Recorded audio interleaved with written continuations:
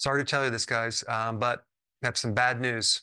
According to the Physicians Committee for Responsible Medicine on their website, they revealed that eating eggs can be hazardous to your health. Okay, and they actually list several scientific studies that prove that eating eggs can be very hazardous. And I just want to tell you some of the conclusions on these studies. This is not good, guys. Eating eggs increases the risk of dying from heart attacks. Oh my gosh.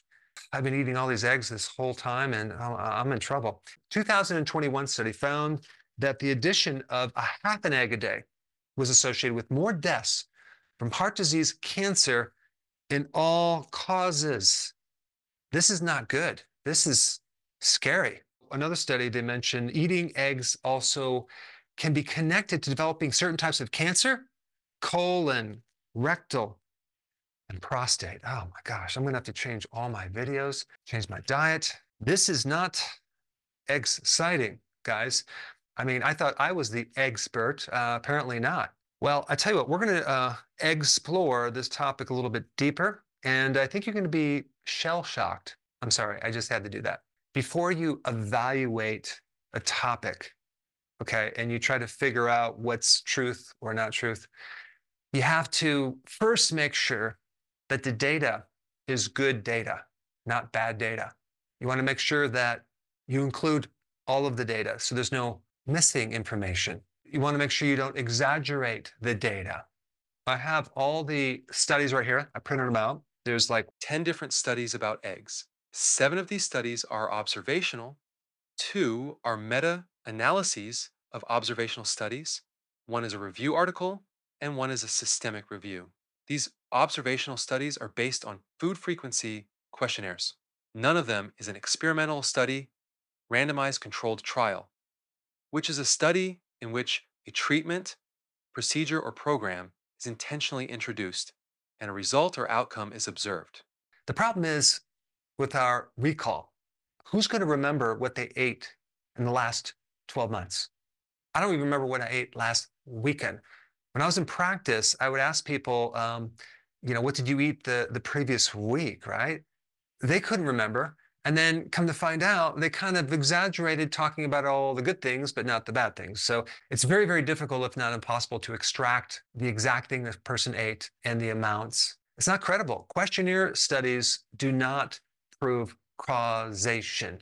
And as far as association, yes, there's an association, but there are so many variables. Why do you pick eggs out of the million variables? What about their smoking? What about their drinking? What about their medication side effects? What about their genetics? What about their inactivity? What about the donut that they just ate? Why didn't you pick that? It's literally impossible to isolate this link between two things. Now, at first, I couldn't find if they were actually credible studies that showed some randomized trials, things like that. But then I dug a little deeper and I found that 100% of those meta-analyses were complete questionnaire self-reported studies. So right there, I can't even evaluate whether this study shows any real substantiation or not because it's based on questionnaire studies. So pretty much puts that data into a certain category, not to mention the conflict of interest. The Canadian Journal of Cardiology, this showed that those who ate the most eggs got a higher risk of cardiovascular disease. Dr. Spence and the Dr. Davignon receive fees from several pharmaceutical companies that sell anti cholesterol medication. And Dr. Daviston also had support from Pfizer, AstraZeneca, and Merck. All right, another study by JAMA, Dr. Wilkins reported receiving consultation fees from NGM Biopharmaceuticals. Dr. Mentz reported receiving research support from various big pharma companies and is on their advisory board as well. So unfortunately, the Physicians Committee for Responsible Medicine is putting out doubts about the health of eating anything animal products. They're a plant-based physician group, but their membership really is only 5% physicians. And honestly, I think it's really, really bad for someone to put out information that's just a lie to scare people into not eating eggs. I know the news does it all the time. They'll put these little doubts in people's minds. And it's very difficult for most people, the general public, to evaluate that data themselves. So they depend on someone else who's responsible to do it for them. And I think this is just really a smear campaign on eggs. Egg has gotten a bad rap for many years, but the egg is a very interesting protein that I want to share right now some additional information just to give you some factual information about what's in an egg. First of all, an egg yolk, okay? An egg yolk is not a developing chicken, okay?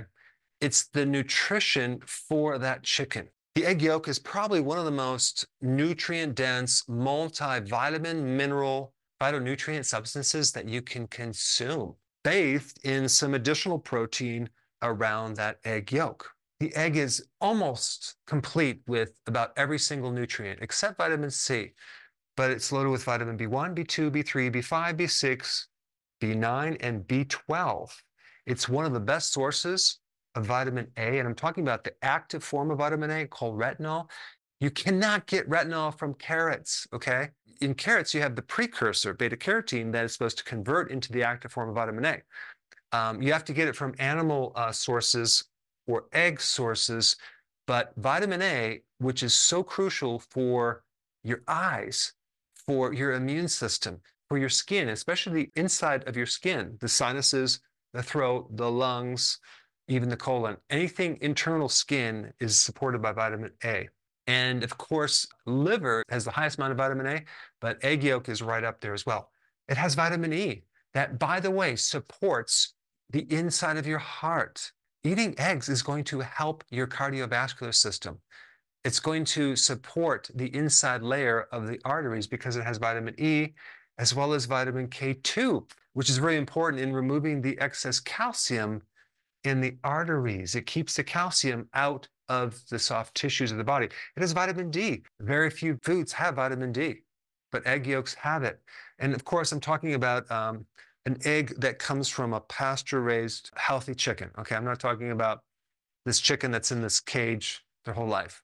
But the egg is the best source of protein, the most quality source of protein behind breast milk. It's a super bioavailable source of amino acids. It also is the food that has the second highest amount of choline behind liver. And choline is important in reducing fat off your liver.